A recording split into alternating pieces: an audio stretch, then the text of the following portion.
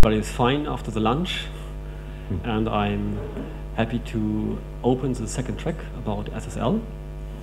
We have here with us Tal from Imperva, and in my youth I was a great fan of the film noir, the black series in Hollywood, and there was an eternal rule due to the Hollywood codex and censorship: crime doesn't pay.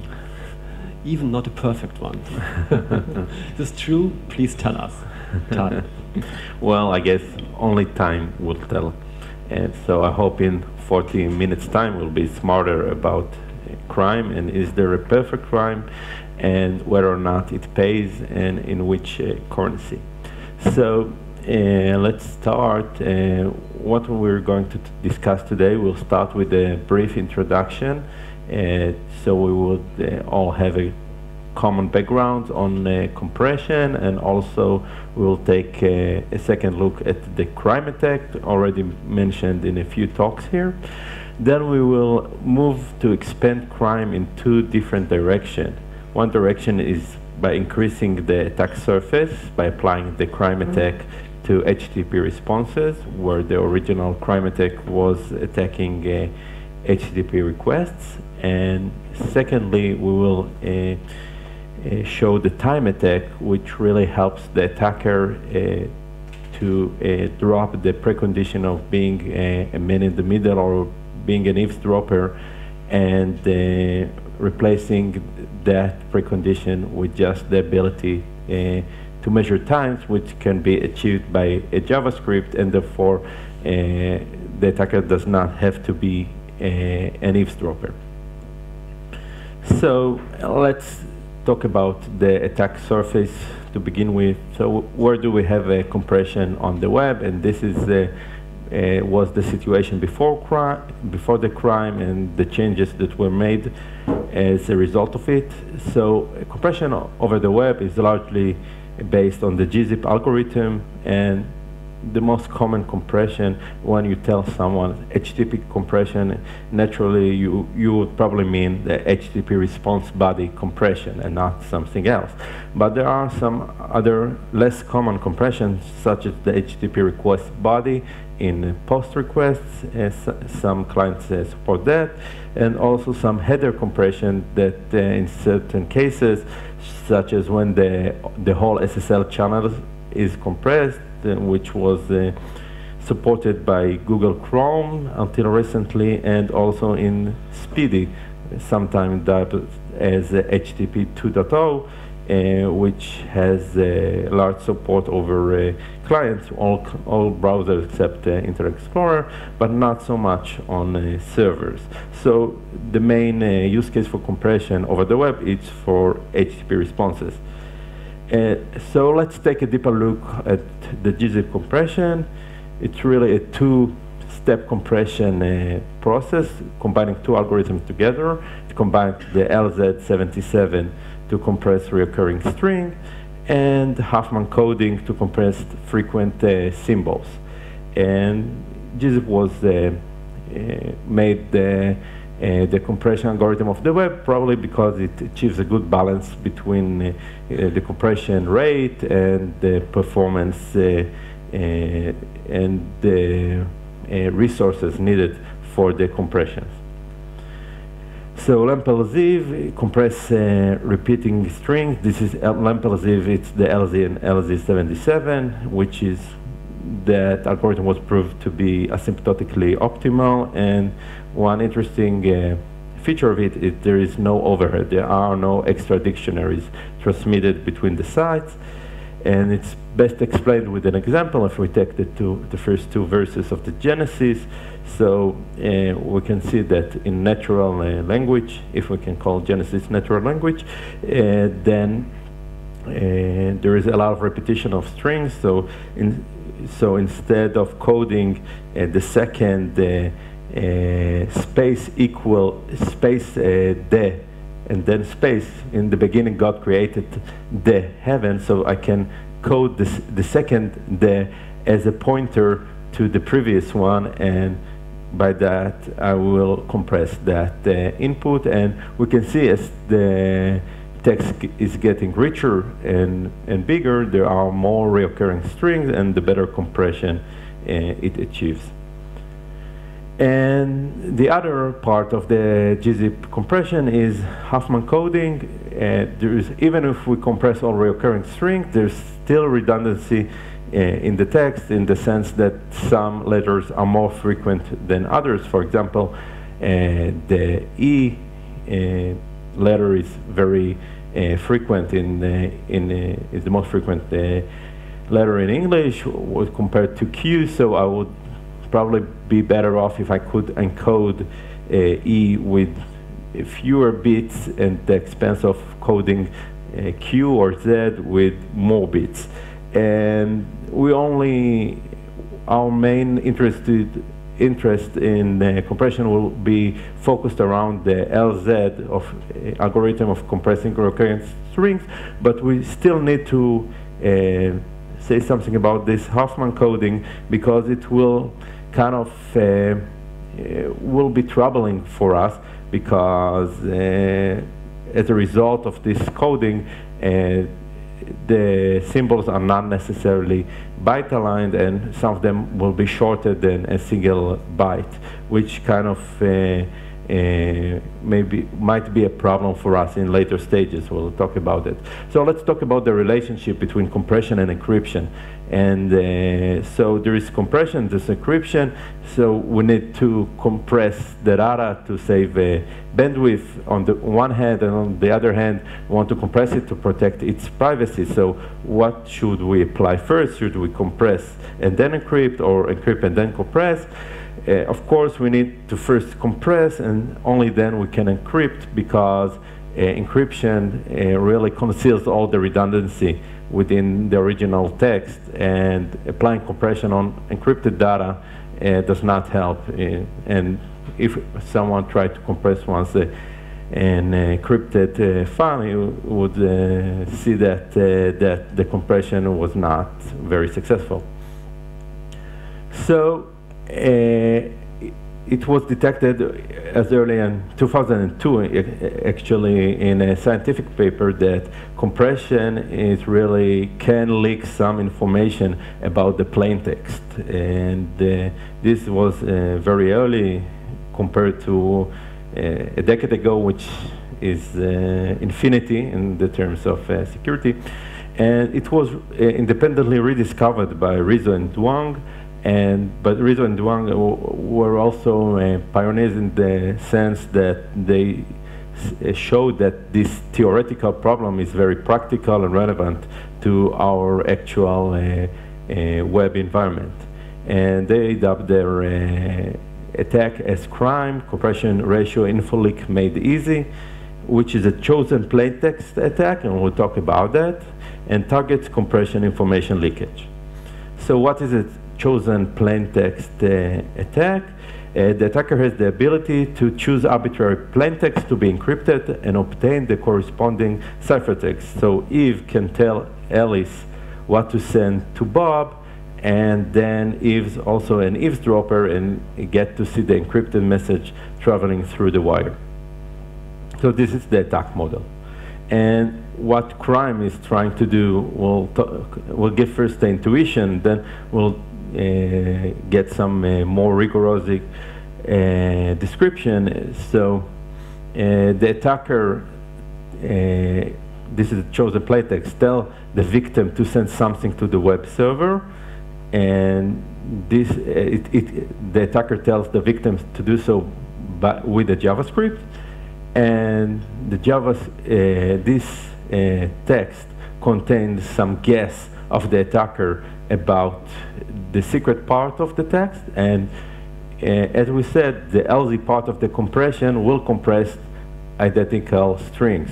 So if the attacker guess was correct, then the result will be that the payload will be better compressed, will have shorter length, and the attacker will be able to observe it since he is or she is man in the middle, or eavesdropper.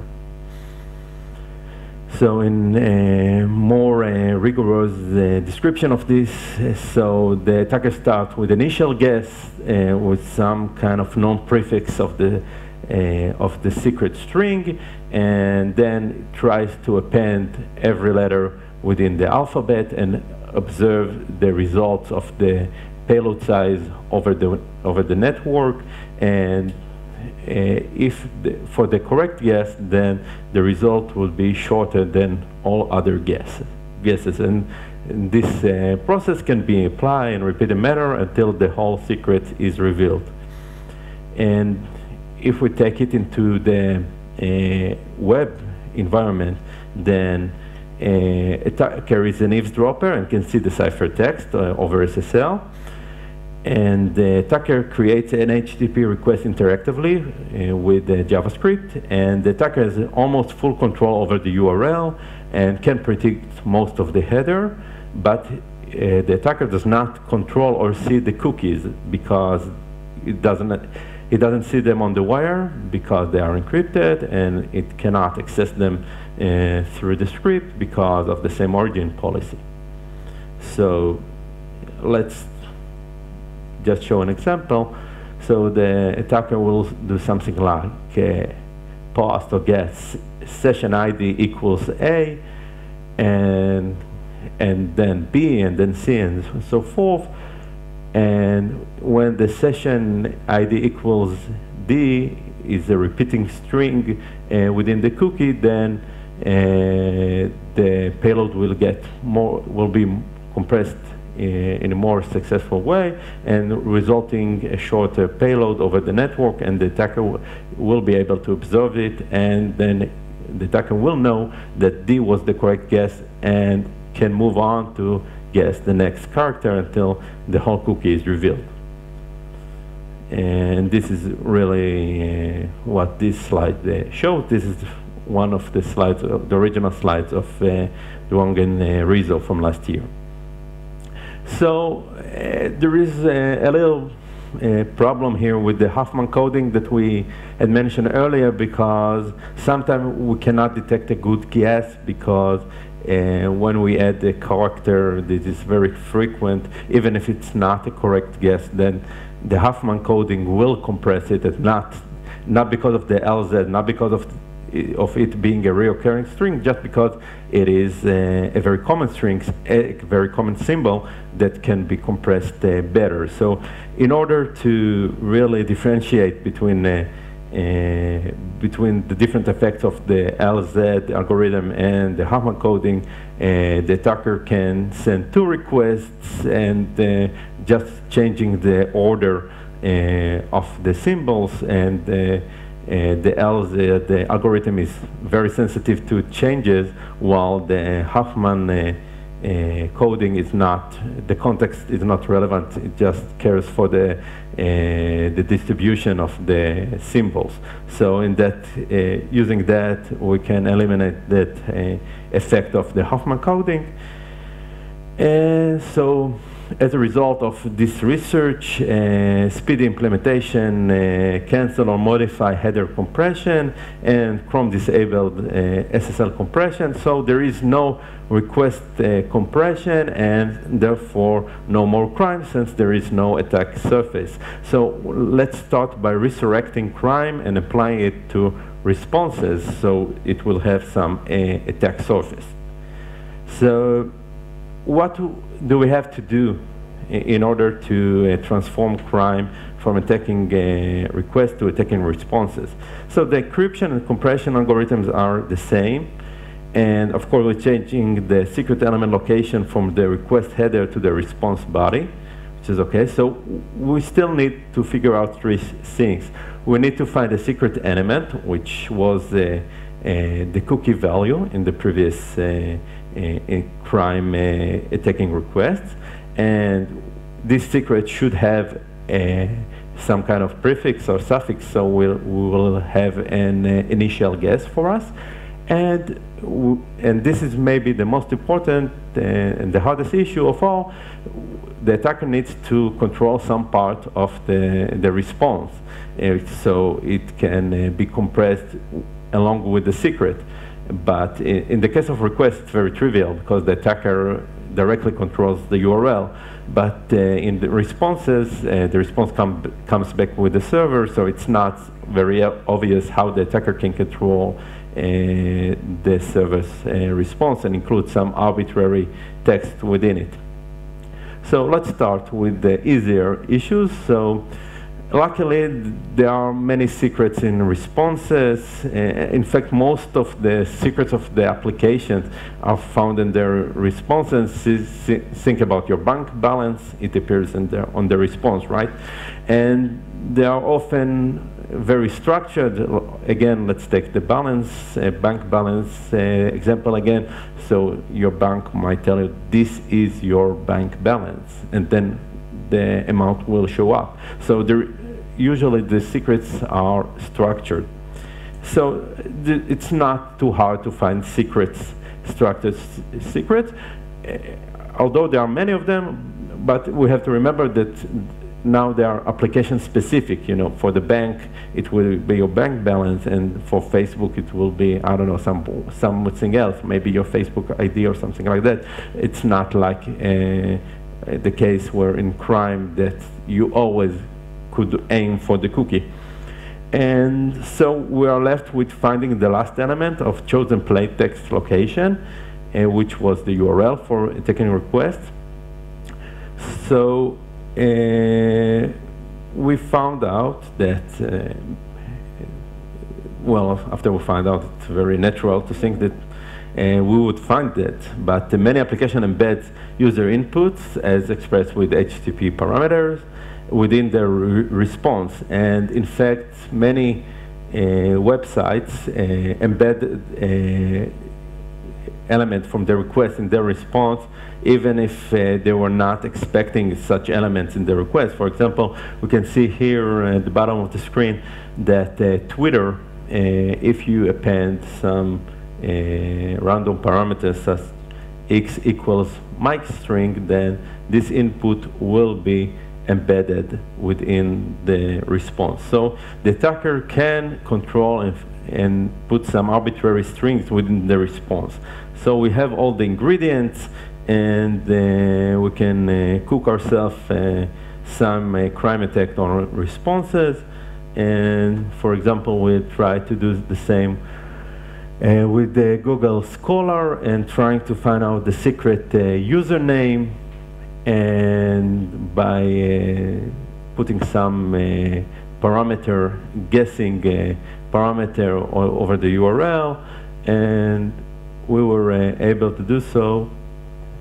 And as this video shows, that we started with the suffix that time from @gmail.com, and our algorithm is guessing the full email of the victim in a character by character fashion.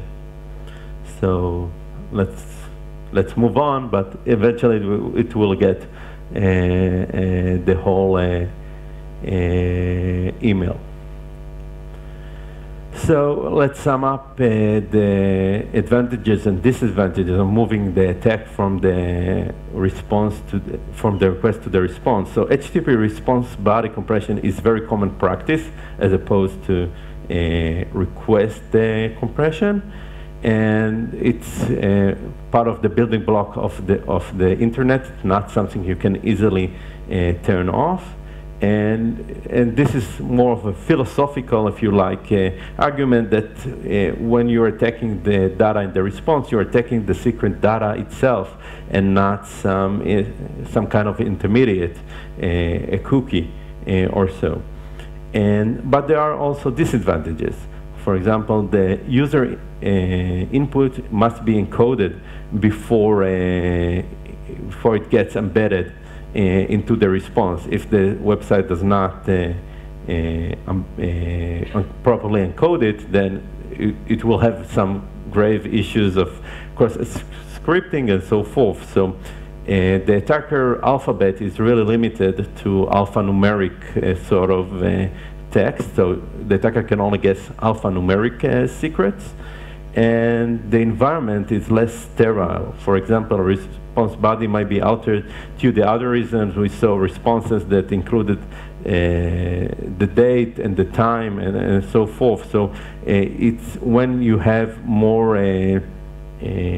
processes that really changes the size and the plaintext of the text, it makes it harder for the attacker to really say which of his guesses were correct, because it doesn't know if the payload is smaller because the guess was correct or because something else changes the plaintext. So so responses are much less sterile than requests.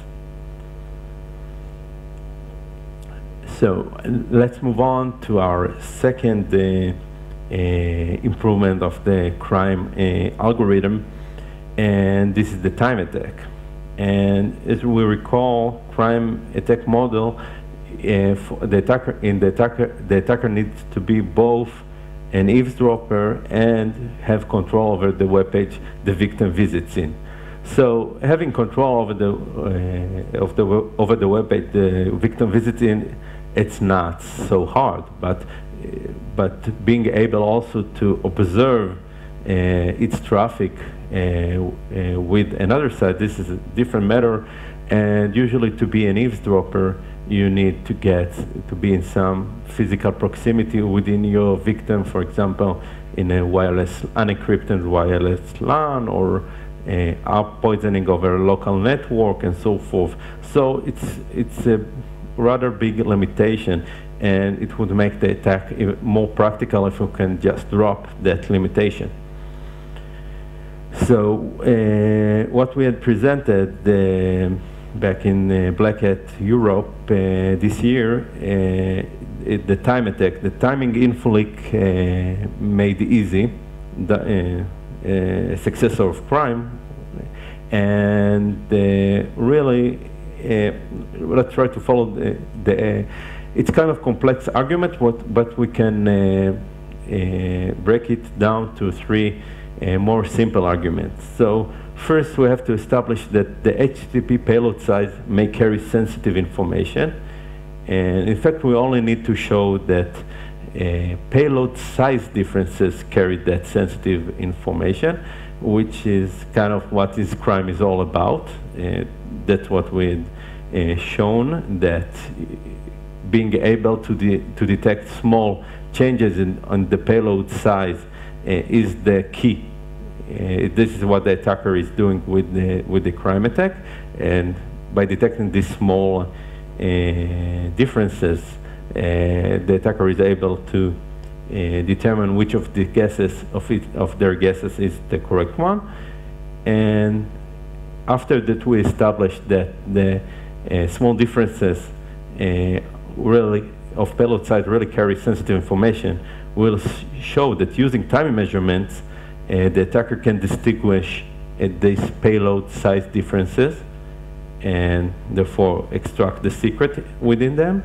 And finally, we need to show that these timing measurements can be carried out by a JavaScript. So if we will show all of these three different elements and combine them together, we will show that using a JavaScript, the attacker can detect the secret information that is carried over the payload size differences.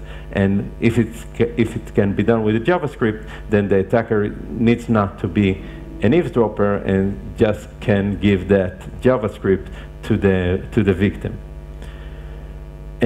So this is a different.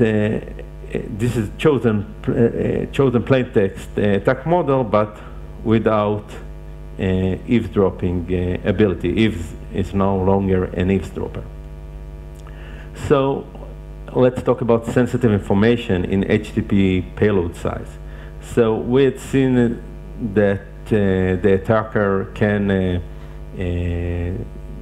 find out about secret information just looking at the different payload sizes over requests and responses for the crime attack, but it's not necessarily directly only connected to the crime attack. For example, if we take again the bank balance page, we'll take another look at it. And let's say that everything is constant within this page except the number of digits in your balance. So we all can agree that the number of digits I have in my balance is sensitive information, and you know, attacker would like to know if he's attacking a victim that has only 1 digit in its bank balance or 9 digits in its bank balance. So this is sensitive information, and let's say there is no compression and so forth. So if we can detect just the difference in this payload, and we know that the constant factors are, let's say, 1 kilobyte, and the rest is just the digits in your balance, then I can just by comparing the different results, I can learn if you have 8 digits in your bank balance or just 1. So we had seen that this payload size is not revealing secret data is not only related to the crime attack. And so I think that's enough to, I hope it's enough to convince you that payload size differences is sufficient to extract the sensitive information. And now we move on to see how we can do it just by timing measurements. So the intuition is pretty clear. The first thing that's on Google developer website is how to make the web faster, minimize the payload size. So size and timing are very much related to one another. And Google web page even give another tip for developers and says, in addition to the network cost of actual bytes transmitted, there's also a penalty incurred for crossing an IP packet boundary. And when we hit the word boundary, we understand that this is something we can use, because when you cross a boundary and you pay, suddenly you pay a fine. You don't just pay linearly, but you get an extra fine for crossing an IP packet boundary. Then there's something we can use in order to, as attackers, in order to detect changes in payload sizes. So a more accurate saying will be that you pay this fine when you cross some TCP window value. So because client sends a window of packets and wait a round trip time, RTT time, for acknowledgement.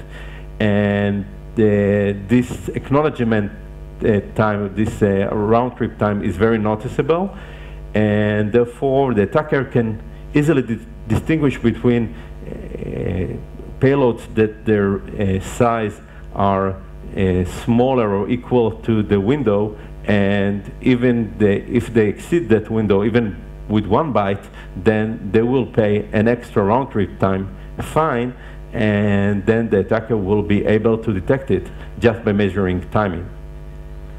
And let's see this phenomena with Chrome. So Chrome sends 2 packets and then wait for round trip time. And if you need to send 3 packets, you pay extra round trip time, as we can see there in the red rectangle here, that you wait almost 170 milliseconds more for the acknowledgement to arrive before you can complete, the client can complete its request and send that 1 extra byte. So it's very noticeable.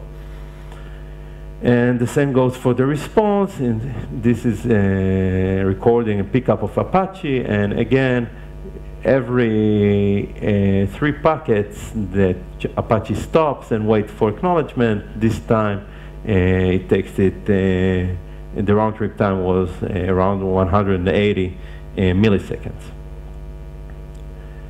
So we had seen that small differences can create big differences with timing.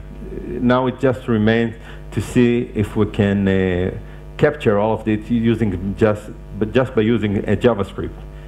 So what we'll do, we'll create, for requests, we'll create an XHR request, XML HTTP request, and we don't care for the responses. We just want to get the request out, and we use the get time function of JavaScript and on already state change, so we can time the time for the request. And noise elimination, because timing is very sensitive to noise. For example, if there is some delays over the network, then it changes your measurement. But if you take enough measurement, you can cancel that noise.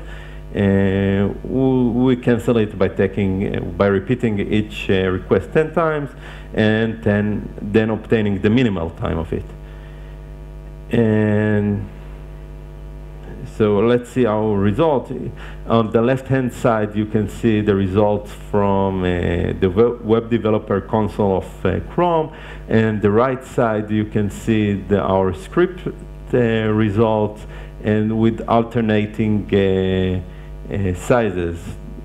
Here we send alternatively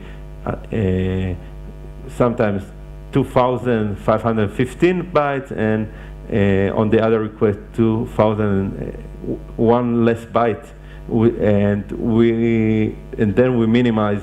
We take the minimal value of all these 10 requests, and we can see that timing can be correctly captured. Our results with JavaScript are very similar to the results that are obtained with the developer console, and the results are conclusive, and we can easily detect using the previously discussed timing boundary, that extra round trip time. We can easily detect it with JavaScript. And this was for requests. We can apply a similar logic for responses. First, we tried to do it with by loading iframes, but this was foiled by the xframe option headers that was meant to block clickjacking. So not all sites implement it, but some sites do. But if you take something that does not adhere to the xframe option header, for example, if you load an image, so the image will be fetched, and you will receive the image response, and only then the browser will tell you, well, this is not an image, I'm not presenting it, but it will travel over the wire and will get compressed and so forth. So we get the payload that we need, and we can measure its time. So let's revisit our argument about the timing attack. So we had shown the HTTP payload size may carry sensitive information, and moreover we showed that HTTP payload size differences is sufficient to detect. You don't need the absolute value of the payload size. And using timing measurements, attacker can distinguish HTTP payload size differences because of that boundary effect of the TCP window, and these measurements can be carried out by JavaScript. So collapsing all these different arguments together, so the attacker can give the victim that JavaScript that will measure the timing and will detect the differences in timing, and therefore the attacker no longer needs to be an eavesdropper, and by thus making that attack even more practical. So what can we do to prevent this kind of attack? So let's start. So let's conclude what we had seen here. We had shown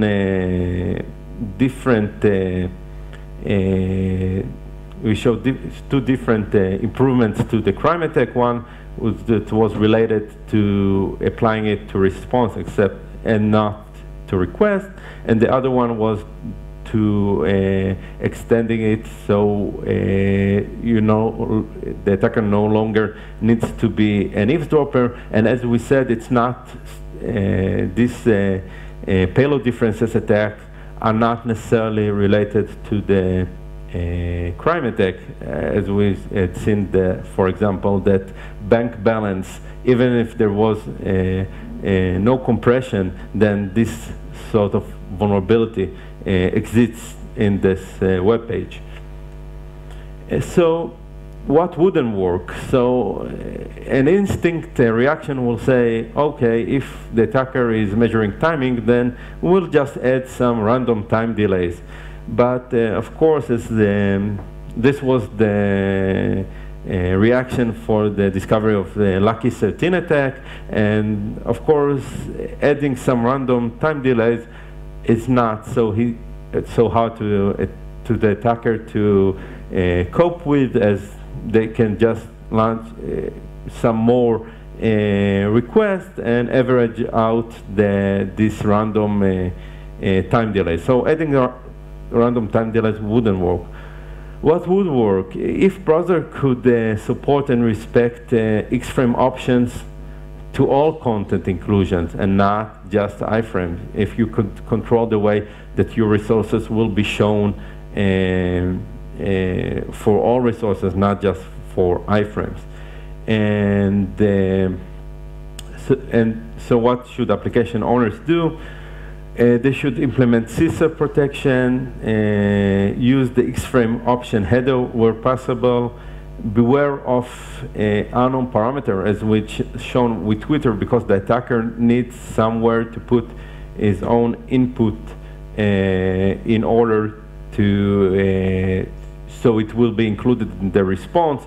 So we've shown in the Twitter case that it happens even for parameters that you are not expecting to see. So it's very important to detect the use of unknown parameters, new parameters, and deploy anti-automation measures.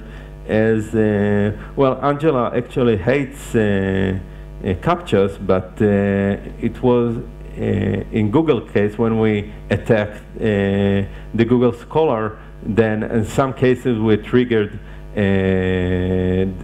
Google's anti-automation policy, and it actually blocked us with the CAPTCHA. So this is a good example of good use of CAPTCHA when it only disturbs the bad guys, which were us in this case. So well, maybe CAPTCHA is bad, but currently it's one of our best solutions for anti-automation, and when it's being used right only for users that create a lot of traffic, then it's acceptable. So with that I conclude. If there are any questions. Tal, thank you very much for your talk. Now I understand your introduction, only time will tell. Okay. Okay, any questions? Sebastian, the expert for timing attacks. Okay, say this is more like an understanding question. So, what's your attacker model like? So, because, I mean, yeah, how do you? Isn't it just a coincidence that response is like just at the boundary of that window size? Mm-hmm. It's just a coincidence. No, it's just because one of the preconditions for the attack is that the attacker will be able to include some part that that he or she controls, right? Regardless of the timing boundary, so it will be compressed. So the attacker can artificially expand it and put it exactly on the boundary of a window. Yeah, this is a good question. So it needs to have that ability. Okay, just one more question, sorry. What is the, I haven't seen it in your slides, what's the difference to the breach attack that like Prado presented at Black Hat this year in the States? Yeah. Are theirs? Okay, there's a hidden, unhide. Did you compress it? Okay. No? So this is a bit of a timeline. So we had mentioned the 2002, the original paper, scientific paper, and crime in 2012. I had presented all the contents of this talk were given in the Black Hat Europe on March 2013, and it was rediscovered by Gluck, Harris, and Prado on recent Black Hat, and we approached them, and they gave they didn't know our work, and they gave us credit for that. But you know, it's good for everybody that this kind of attacks get noticed. So thank you for that. And if there are more questions, I will be probably at the Impeva booth with Eckhart there, so you can drop by and ask questions and say nice things about my presentation if you like. So thank you very much. Thank you, Tal.